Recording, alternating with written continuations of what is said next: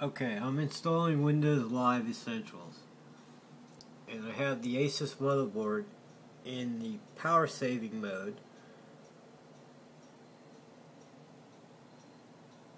Right now there's 1, 2, 3, 4, maybe 5 cores being used on the CPU, barely being used.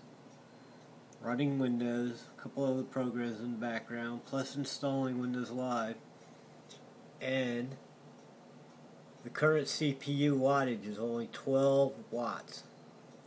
That's why you can get 10, 14, 18 hours out of some of these laptops. Because when you're in the power saving mode, they're incredibly efficient. This is a 100-watt Core i7. So at full tilt in the full power mode, all 8 cores would be going full steam, and that would read 100 watts. But what it's doing is it's separating them between the cores and only using 12 watts. Now on a lithium-ion battery, 12 watts is like nothing.